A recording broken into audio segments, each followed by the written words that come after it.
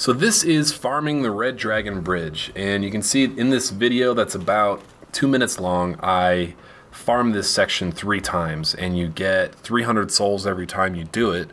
So rounding, it comes out to, what is that, 900 souls in 2 minutes? That's 450 souls a minute.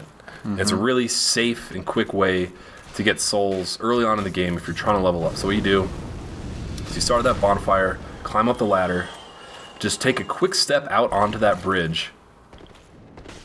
And that guy came out of nowhere. That guy almost never shows up there. Just then go back to the bonfire, sit up there for as short as you can, and that respawns all the enemies. And then climb back up the ladder, go to the exact same spot, do it again, do it over and over again. It's a really good spot, like early on in the game when you're, really low level and it only costs a couple grand to level up. This is absolutely a good place to farm for a bit.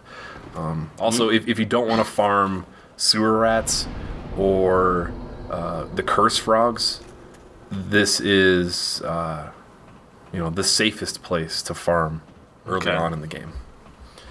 And it's just like, I don't know. This is one of the necessary evils of this game almost. It's like this game, you could speed run it in an hour and 20 minutes. Yeah. Or you could play it probably the way it was meant to be played and farm for a while and grind it out. Yeah.